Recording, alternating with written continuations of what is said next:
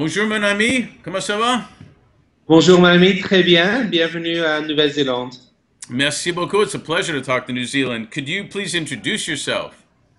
With pleasure. My name's Henri Eliot, and I'm the Chief Executive Officer of Board Dynamics based in Auckland, New Zealand. Well, this is part of our board perspectives of our leadership series, Audie. Tell me diversity. It's very important, obviously, right now. How has it been looked upon and acted upon on boards, in the boardroom? So, gender diversity, firstly, is a very hot topic outside of ethnic and age diversity. Skill set diversity has been a traditional approach to diversity in the boardrooms.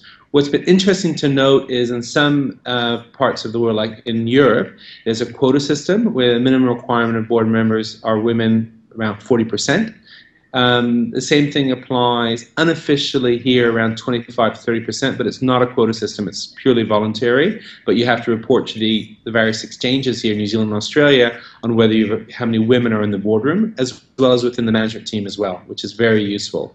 It's almost a form of reverse discrimination. In the past, traditionally, most boardrooms were fully male-dominated, and recognizing there's a lack of diversity on a gender basis. There's also clear recognition for other skill sets required in the boardroom as well, and that's another form of diversity, from younger people who have a strong digital strategy experience to cybersecurity risk experts in the boardroom, as well as health and safety experts as well.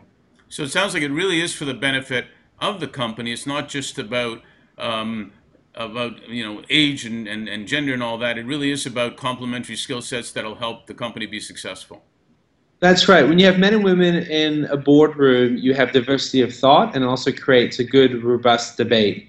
And having that difference is critical. You don't want groupthink ever in a boardroom. You want, I guess you can call it creative tension, which is debatable in itself, which is what you want to see. Awesome. Thanks, man. Pleasure. Au revoir. Salut.